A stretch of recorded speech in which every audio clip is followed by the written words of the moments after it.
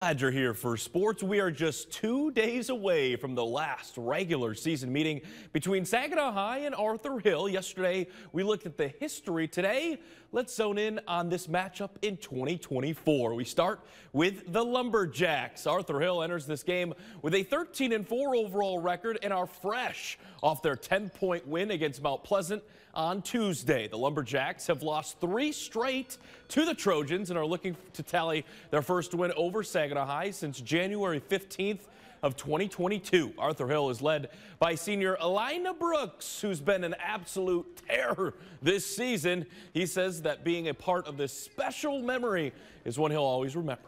To be a part of it, it feels great because I feel like it's just great to know that I'm going to go down in history. Definitely going to live up to their expectations. It's going to be a nice, fun game. Everybody going to enjoy it. It's the end of something that's been special to us and we've known basically all our lives. But with that, we're opening up a new chapter. We're coming to something big and exciting. That game will be kind of like, oh man, it's over. But moving forward, we know we got something better coming along.